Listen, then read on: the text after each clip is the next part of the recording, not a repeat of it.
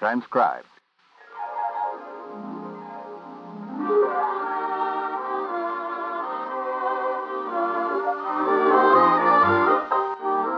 Now listen to Father Knows Best, starring Robert Young as Father. A half-hour visit with your neighbors, the Andersons. Brought to you by Crosley, makers of pace-setting products for happier living. Crosley automatic television. Oh, boy.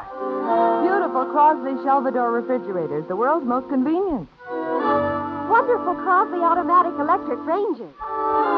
Crosley Shelvador freezers, color-style radios, and many other leading home appliances.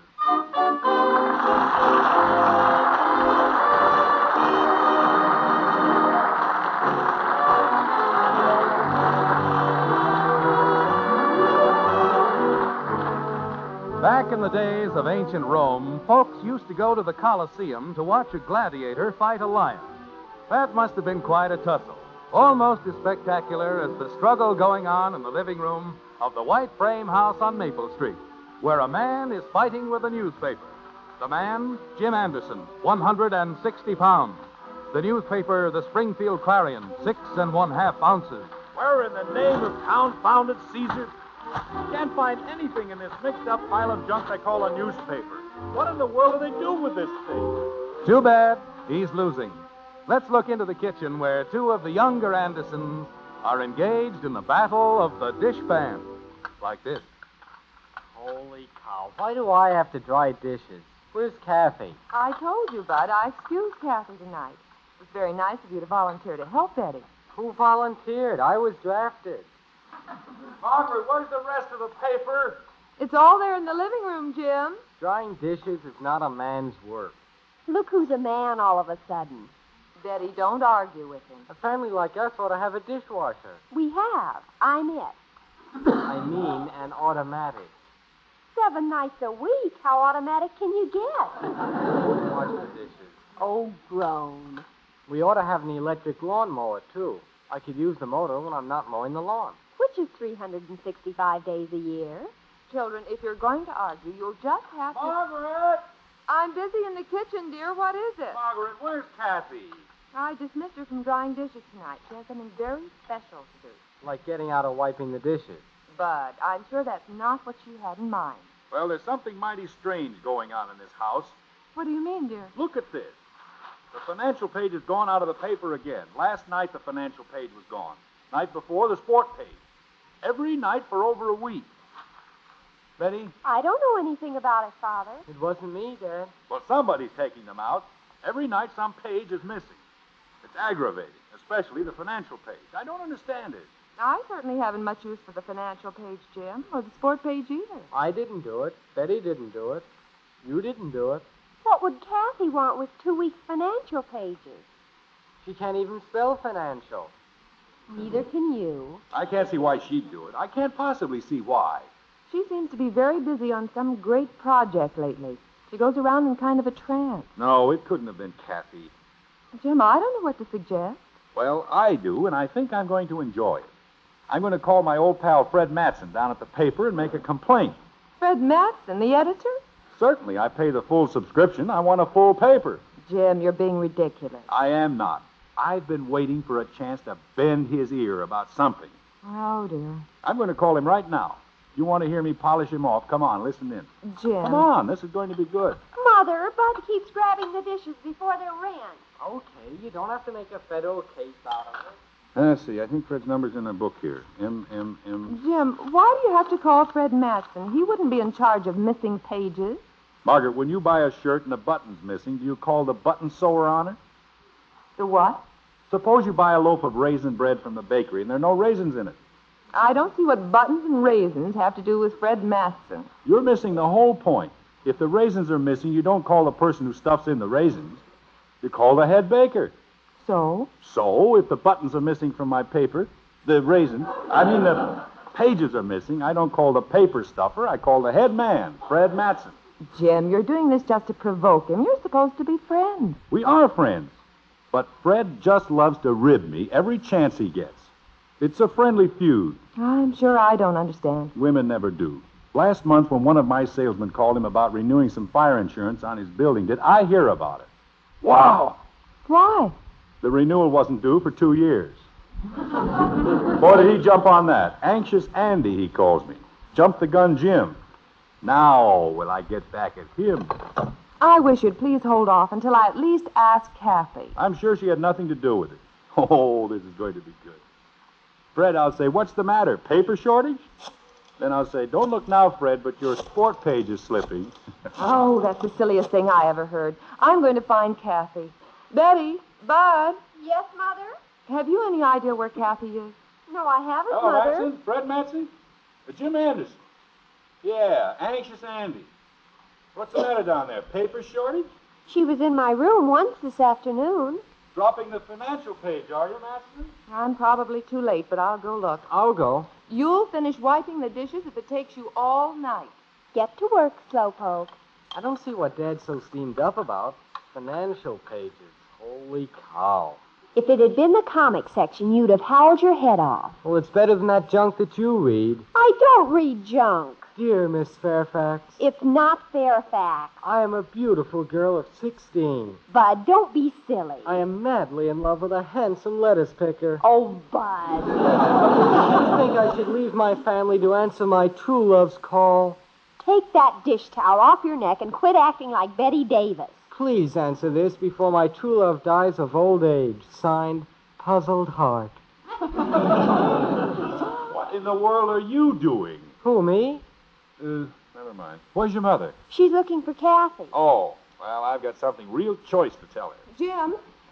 Right here, Margaret. I knew you shouldn't have called Fred Matson. Why not? I enjoyed it. Oh, dear. I'd have been on the phone yet, but he hung up on me. Couldn't take it. Anxious Andy is right. Look here. Oh, what's this? Only your precious missing pages. Where did these come from? I told you it was Kathy. It wasn't Kathy. Betty, I found these in your room beside your typewriter. Oh, boy. Bud, leave the room. I can't, Dad. I have to wipe the dishes. Mother, you certainly don't think... Now, Betty, let's not get excited. You just had to call Fred Matson. Margaret, what Matson doesn't know won't hurt him.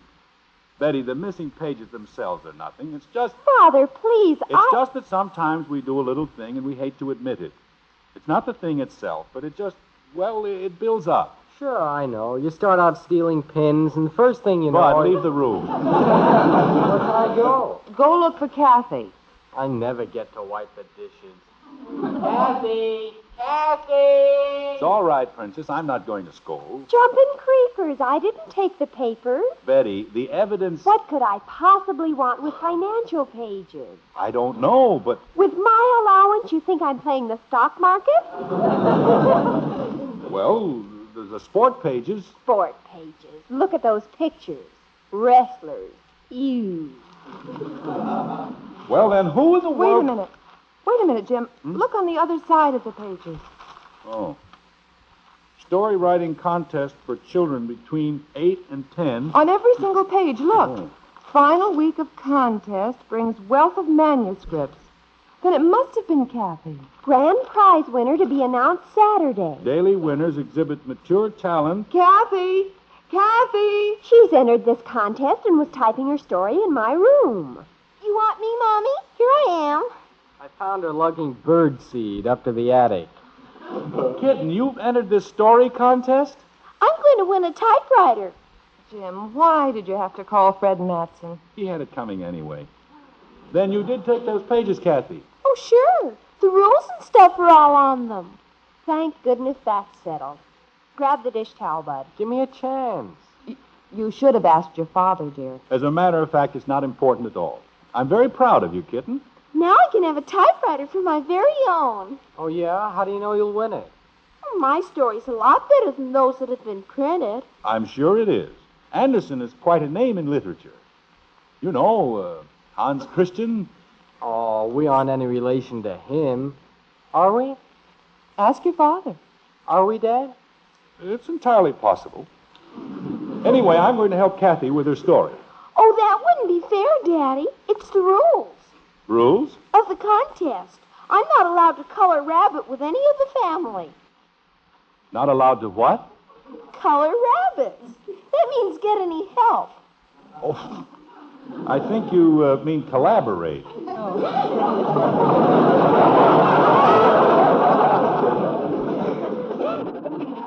Collaborate. And the story has to be a true story. I see. Well, I just thought... I'll win it anyway, Daddy. Get her. Never mind, Bart. I'm sure you will, kitten. The first prize winner is going to be announced on Saturday. That's just fine. What is your story about? Oh, it's a real sweet story. That's good. That's the kind I like. What is it about? It's a secret. Maybe you could just kind of give me a hint. I might just make a suggestion or two. It wouldn't be fair. Is it about us? Or the house? Jim, don't be so inquisitive. I'm not inquisitive. I'm just enthusiastic. You'll find out what it's about Saturday. I don't see why I can't just glance over the story, make a suggestion here and there. I wish you'd be as anxious to help me when I have to write something for school.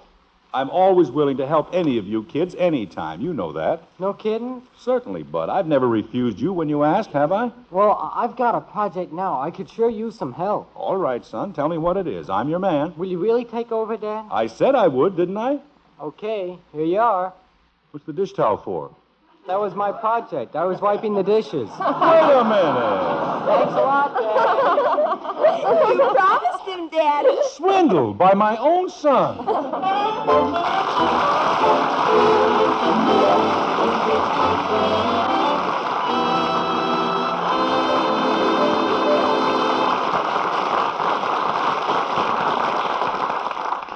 And now, here is our very special guest, lovely and talented Hollywood star, Margaret Lindsay.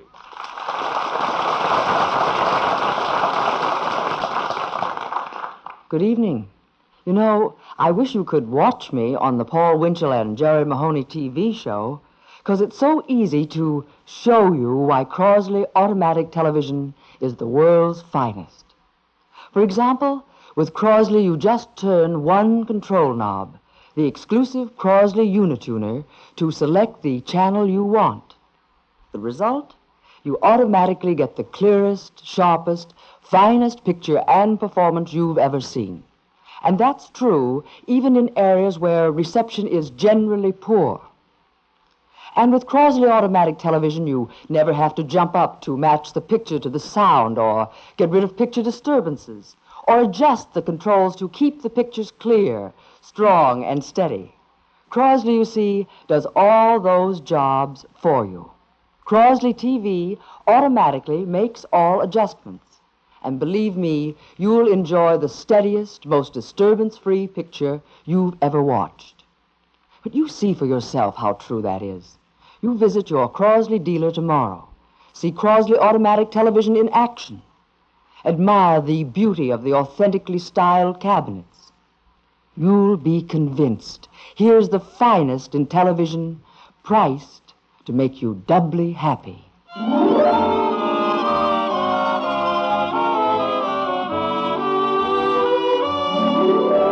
There's an old saying to the effect that he travels fastest who travels alone. If this is true, the youngest Anderson is bound to set an all-time speed record, which is working a considerable hardship on the other Andersons. Well, all but one. On this Saturday afternoon, he's not concerned about anything. Like this. Bud. Yeah, just a minute, I will. Well, what? Oh, I don't know. Whenever you say Bud like that, you want me to do something. I want you to get your feet off the back of the Davenport, for one thing. Why do you always have to get your feet up over your head when you're reading something? My feet? Don't look at them like you've never seen them before. They are yours. Yeah, I guess they are. Hello, feet. Bud, don't be facetious. What's that? It's what you're being. Now get up and get busy. You promised to gather up the old magazines and put them in the garage today. Okay. Did you know that grasshoppers live longer in the tropics than they do in colder climates? Bud, you're not supposed to be reading the magazines. Holy cow. Everybody else gets to read them. All I do is carry them out. Well, start carrying. Where's Kathy? She's sitting around someplace waiting for the paper to come with that story. Naturally, she's excited. We all hope her story wins. What a beetle brain, writing that gooey love stuff. What makes you think it's love stuff? Probably starts out with a hero saying, I love you, my angel eyes. What did you say? Nothing. Margaret, I'm home. We're in the living room, dear. Hiya, Bud. Hello, honey. Hello, dear. Well, how's the literary family? Where's Kathy? Have you heard anything yet? Heard anything? I mean from the newspaper.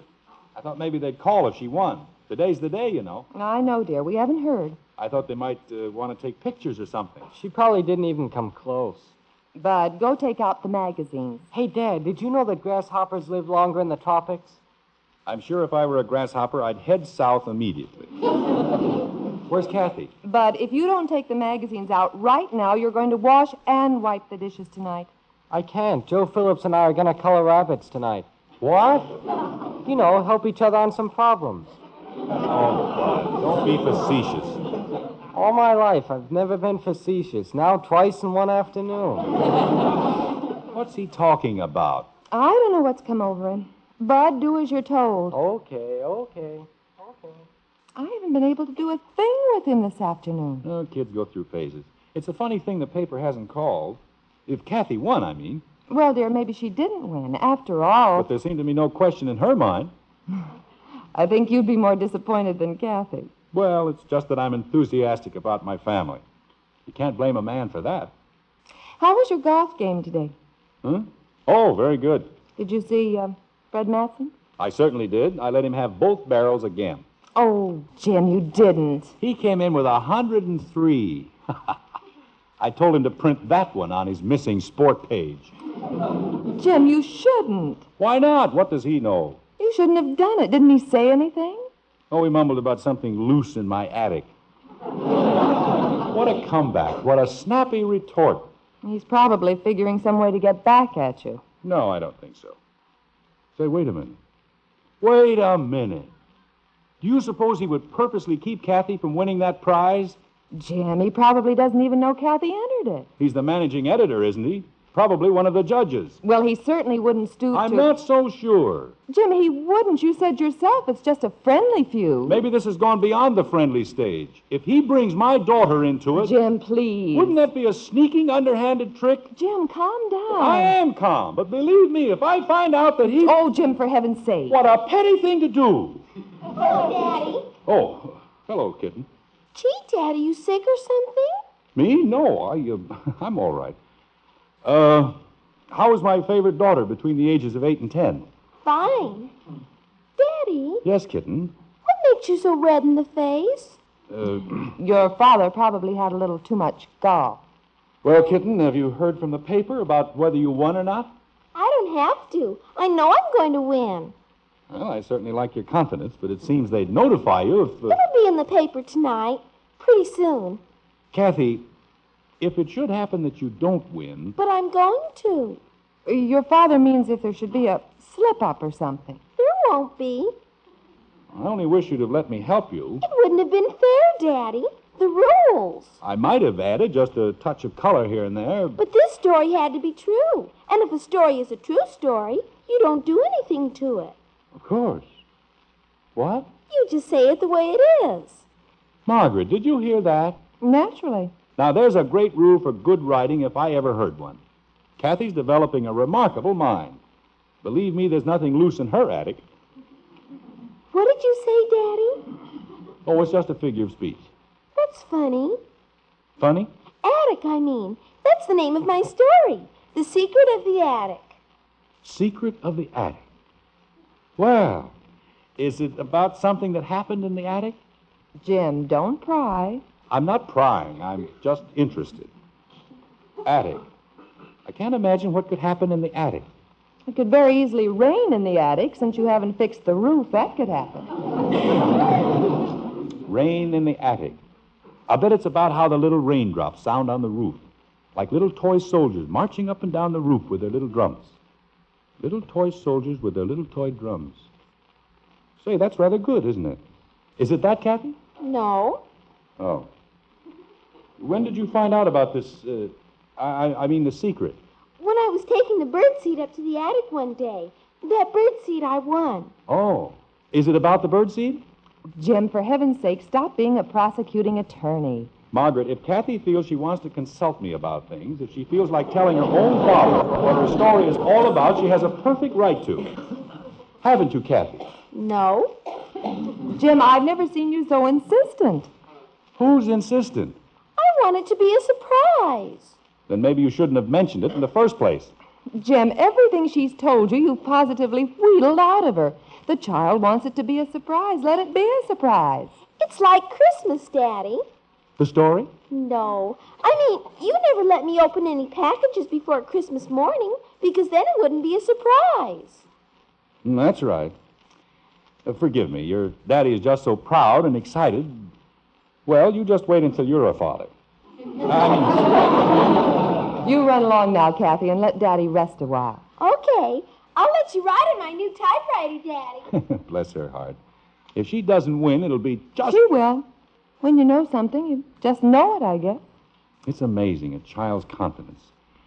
Well, I guess I'll go and clean up. The paper should be here before long. Believe me, if she doesn't win, and I find out that Fred Matson is behind it... Jim Anderson. Dad! Hey, Dad! Yes? Come here a minute, will ya? Don't shout at me, Bud. Well, come here, will ya? If you want me, you come here. When will kids learn that parents are not supposed to jump at their beck and call? I swear... Do you want me to save these old financial pages out of the papers? Of course not. Just thought I'd ask before I took them out. They're of no interest to me anymore. Take them out. The only paper your father's interested in is tonight's. I don't see why everybody's so excited about Kathy's old love story. Bud, what makes you think... Angel eyes, star of my dreams. Bud! Words from your lips like the falling of rose petals. Bud Anderson, where did Yes, you... where in the world did you get that silly drivel? Silly Jim, it's... What kind of trash have you been reading lately? Well, I just happen to be... Bud, have you gotten into the attic trunk? Attic trunk? Jim, that came from the love letters you wrote me 20 years ago. They were in that trunk. Bud Anderson. I didn't look in any trunk, honest. Those very words, where did you find them? Well, I just happened to look in Kathy's room, Kathy's room. and I was just looking around. What for? Well, I got to wondering what her story was about, and I happened to find a letter. Oh, Jim, for heaven's sake, do you know what this means? It means that Bud is entirely too curious. Now, look here. Jim, what'll we do? Well, there's no particular harm. Jim, don't you see the connection? Kathy's story, the secret of the attic. Your love letters, they're going to be published today. Oh, no! Hi, everybody. What's all the Hey, excitement? bring me the phone. Bring me the phone. Who in the world can you phone? Father, how can I bring you the phone? The cord's fastened to the wall. Never mind. I'll call Fred Matson. Apologize. Jim, it's too late. Betty, go find Kathy. This is the silliest family. I've got to stop the press. I'll call Fred. I'll crawl. Humiliate myself. It's too late. The paper will be here any minute now. I'm ruined. It will be all over town. Jim, there's a chance that Kathy didn't use those letters. You want me, Mommy? I'll be the laughingstock of the town. Kathy, you found some of Daddy's letters in the attic? I was putting the bird seed in the trunk. Ridiculed in the streets. What's the matter with Daddy? Your father is sick. Voice on my own petard. There's the paper. I'll get it. I will. Go on, you've done your good deed for the day. Jim, maybe she didn't win. No difference. Ruined man. All over town. Well, I'll be doggone. Look at this. Story finals won by Kathleen Anderson. I told you I would. Oh. The Secret of the Attic. Ooh. But maybe you better not read it. In a quiet corner of our attic lives a couple named Jim and Margaret. Corner of the attic. They will never have to work hardly at all, for they will have enough bird seed to last them the rest of their lives. I thought this had to be true. It is. Wait till he reads farther down. Rest of their lives. Jim and Margaret are two little birds who have built a nest there. I think they are swallows. Kathy. I named them Jim and Margaret because those are the nicest names for parents I know. Why, kitten. I think they will soon be parents as they are sitting on an egg. What What kind of a story is that? Birds. What kind of a story? Only the most wonderful story ever written. I knew she could do it. Kathy, Angel. It wasn't much. It sure wasn't. But, Kathy, darling, we thought... how in the world did you pass up Daddy's letters? Well, Mommy, I thought that was a secret between you and Daddy. I don't think it's right to tell other people's secrets. Kathy, you're marvelous. You're so right. To one and all, never meddle in the secrets of others. Let that be a lesson to you. Jim. To all of us. Now, Kathy, I'm going to get comfortable while you read us the rest of your wonderful story.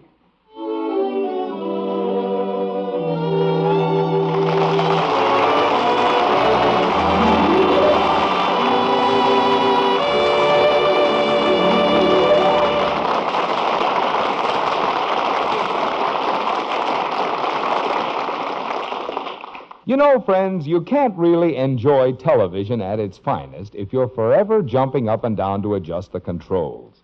That's why the biggest thing in television today is Crosley Automatic Television. Television that adjusts itself automatically to give you the clearest, brightest, steadiest picture in television.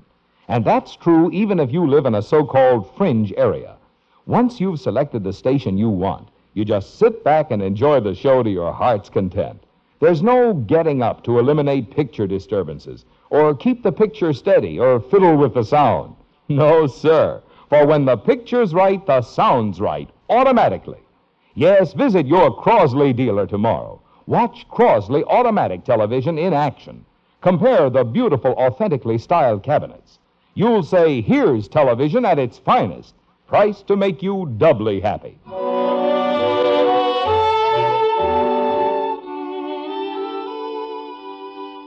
Evening has drawn its sheltering cloak around the white frame house on Maple Street. And tonight, with a celebrity in the family, the order of things has been slightly changed. Like this.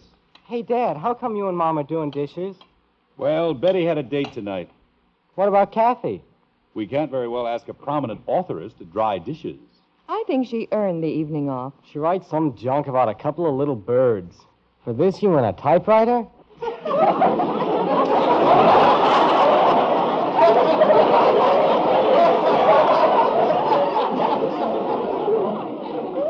That was the prize. Maybe I'll write a story. Once upon a time, there were two ostriches. Look, if you're going to hang around, there's another dish towel. I'm going.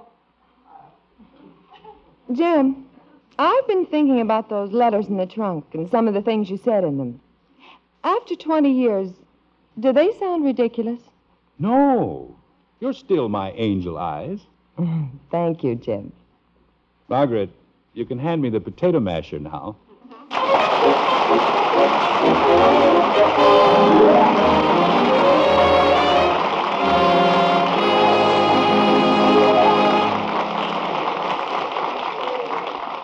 Add exciting new color to your home. Enjoy radio reception at its best with Crosley's exciting new color-styled radios. Tone engineered to give you full, rich sound from stations near and far without fading or blasting. These radios are setting the pace in radio reception. Decorator designed to bring gay new color to your home. These colorful beauties add fresh charm to your favorite room. They come in a tempting variety of color combinations and sizes, one just right for that new radio you've wanted. See them at your Crosley dealer soon.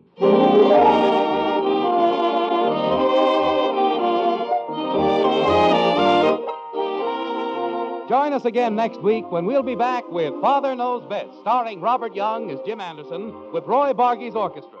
In our cast were Rhoda Williams as Betty, Jean Vanderpyle, Ted Donaldson, and Norma Jean Nilsson. So until next week at this same time, good night and good luck from the Crosley division of the Avco Manufacturing Corporation, America's leading manufacturer of today's pace-setting refrigerators, television and radio sets, electric ranges, home freezers, and many other products for happier living.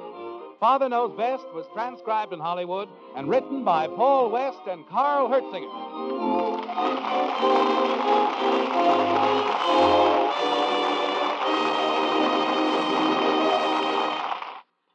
Now it's Mr. Keene, Tracer of Lost Persons, on NBC.